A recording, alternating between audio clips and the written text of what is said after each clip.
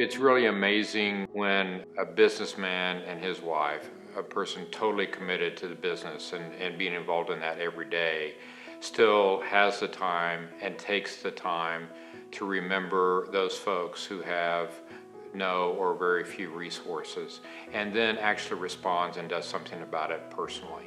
That was really the legacy of Ann and Henry. One of Judy's incredible strengths is that she can bring people together who didn't even know that they were working toward the same goal. Judy's the last person who would be aware of her impact. She doesn't think that way because of your humility. Having Judy Kishner and Ruth Nelson chair the capital campaign that built what we know today as the center has absolutely been instrumental. So what that means to us is being able to serve some of the most vulnerable community citizens that we have that really have nowhere else to turn, may have no other family to turn to. And so the center really does become their home. Judy has been, one is, of course, her and her family, the foundation there, have been involved in addressing the needs of our homeless population for many, many years, and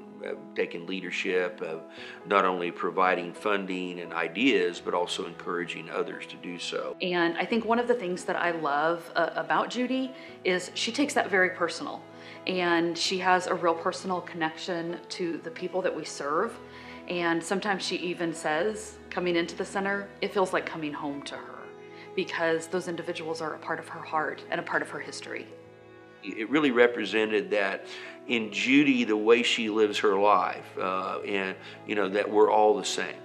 That some of us have maybe more opportunities, more resources, but if you give other people enough resources, they'll thrive, and it raises the quality of life for all of us. I think when you start with the legacy of Ann and Henry and all that they did in their lifetime, and then leaving huge resources to the community upon their death, and then you add the kind of the quiet, compassionate commitment that Judy has, and so we really have a chance to work with the populations in Tulsa that struggle to survive well.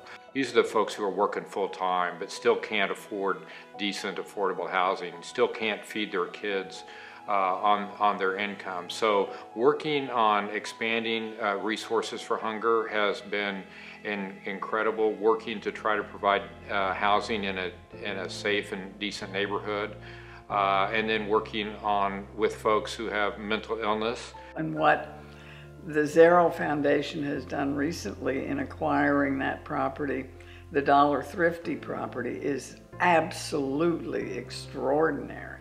And it brings together many agencies that they've been supporting over the years. And I think there's going to be an extraordinary synergy that there wouldn't have been without Judy's vision. So one of my most special memories of working with Judy has really been within the last few years, as we were looking to grow our organization even more, take it to the next level, talk about another building campaign. I was very fearful of that. It's the first time I've been involved in a major capital campaign of this nature, and wasn't quite sure of my own confidence.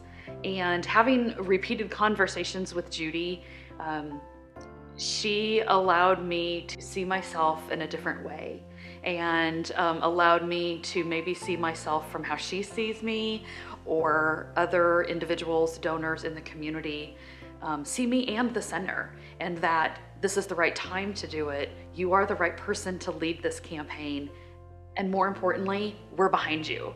I think she has a keen understanding of where real needs are, and seeks out organizations who can fill them.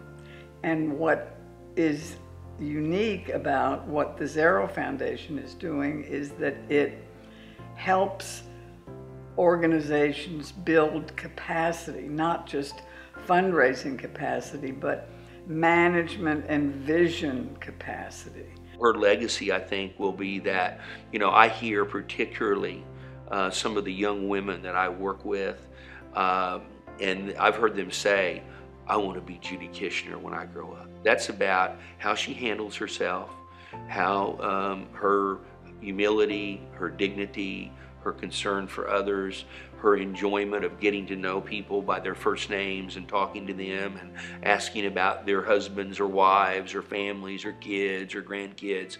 And that's just how she rolls. And I think that's be one of her legacies, that we all want to be like Judy. And, you know, and she's certainly a role model for all of us to emulate. It's really kind of an amazing legacy because it's multi-generational and will continue to be with the 3 generations that have been directly involved with the foundation, and I'm sure it will go much further than that in really making Tulsa a shining light for folks who have very little to count on every day. There's still that chance for a better life, and I think that's really what the legacy of the foundation and Judy's leadership is all about. No, and Judy is just, and I've told her this to her face, I have so enjoyed seeing her blossom into someone who is every bit as extraordinary as her parents were.